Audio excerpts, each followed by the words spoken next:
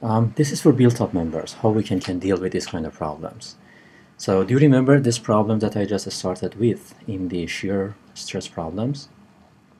How to calculate the value of shear, how the shear stress is related to change in the moment. Do you remember that? Okay, so let me quickly and briefly review that again. So what do we have here is a T-section here, which is connected by a nail. I know that the moment on the right side and on the left side is not equivalent with each other. Okay, and I learned that because the moment is not equivalent on the right hand and on the left side, the force acting on the top part of this beam is not similar on the right and on the left side. And that requires me to have one unbalanced force here. Okay, this is what we call it, unbalanced force. Do you remember that? And we proved that this unbalanced force can be calculated from this equation. We just proved that delta F is delta M times Q over I. Do you remember this equation?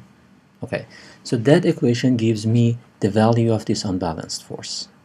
And there is another version of this, which is similar to this one, but different version. And the difference between this and the other one is that I know that shear force is delta M over delta X. Do you remember this? So in that case, delta M would be V times delta X, and I can replace delta M by V times delta X. Okay, so here that would be the other format of this, and that came from this equation. So these two are equivalent to each other. Or when should I use the top one? When I have change in the moment in problem statement, I will use the top one. And I use the second equation when I have shear force in the problem statement. But these two are giving me the same parameter. Okay, so now I would have unbalanced force here. This unbalanced force should be transferred by fasteners. Here by nails or by bolts or by whatever. I may even glue the two elements together. So now let me just assume that I have nails here. Okay, nails are connecting the top portion to the bottom portion, and I have spacing between nails. So here on the bottom figure you can see a three-dimensional shape of this section. Let me assume that the spacing between nails is S. Remember, this S is along the length of element. I want to see how can I design the number of nails here, or what would be stress in each of these nails. To understand that, I should note that the delta of F, or this unbalanced force, should be smaller than resistance forces that is caused or developed by this fastener system. Is that clear or no? The strength of each nail is, say, V pen, V sub pen. Okay? Can you tell me how much would be the total strength that is provided by these nails? The number of nails. So number of nails. Okay? So I can write it in this way. If V bolt or V pen is the resistance force of each bolt, and if I know how much is the number of bolts that I have, I can simply say delta F should be smaller than N times V bolt. That's it. But now there is another question. How many bolts do I have? It depends on what is the spacing between bolts. So assume that the length of beam is delta X. Okay, let us talk about that numerically. Assume that I have a 12-inch long beam. Okay, and the spacing between bolts are 3-inch. So do you know how many bolts do I have there? Divided by gap. So 12 divided by 3, that gives me 4. So I have 4 bolts here. Okay? So can you give me, not numerically, parametrically, how can I determine that? What is N? Delta X. Over S. That's it. S. Okay? So in that case, N would be delta X over S. So that is how we can calculate. This is everything that we have in that problem. So I can write down the equation in this way. This is the equation that you can see in the summary. So that would be delta F, which is delta MQ over I, or the other version of that, okay? It's equivalent. Should be smaller than N times V sub n. And remember, N might be delta x over s times v pen. I just need to, sometimes we are using 2 nails at the same section. In that case, I need to multiply that by 2. That gives me 2 times delta x over s. So that is how we can calculate the value of this. I mean, how we can get this equation. Now let me get back to this problem that you asked. Okay, for this problem, well, how can I calculate q? Q is always calculated for the part of section that I wanna connect that to the rest of body.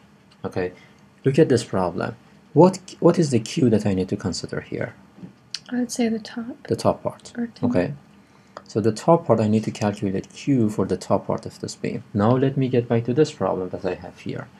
For this one, how can I calculate q? I would say this rectangle. So I will consider this one. But you only need one. Yeah, Okay.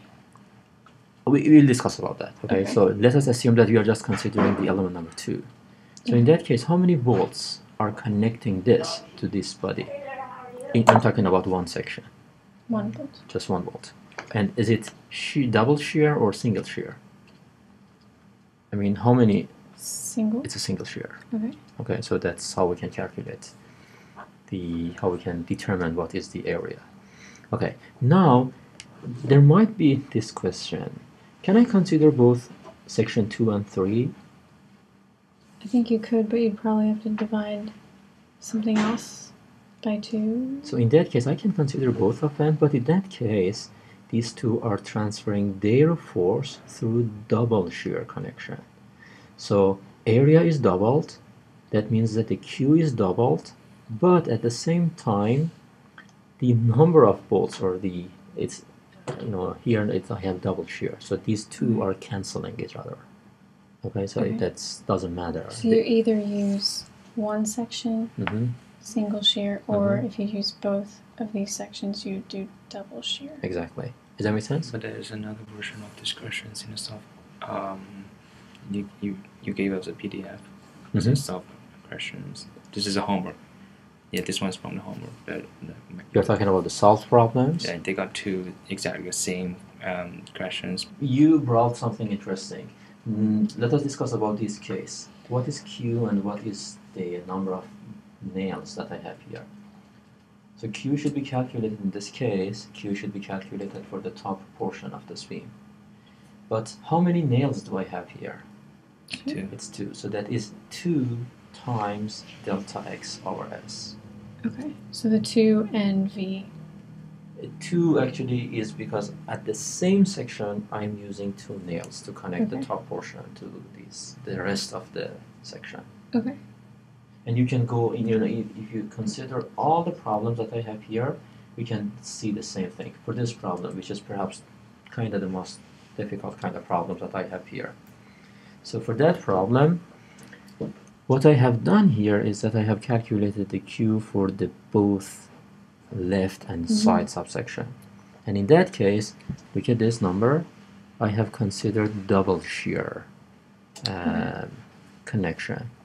And another option would be considering just the left part or right part and cancels these two, and that gives me the same number. I think it makes more sense in my head if I just do one section. Yeah, that would be easier. Okay. So, does that make sense now? Yes, that was so helpful. Do you have any questions about that? Yeah, a little bit, but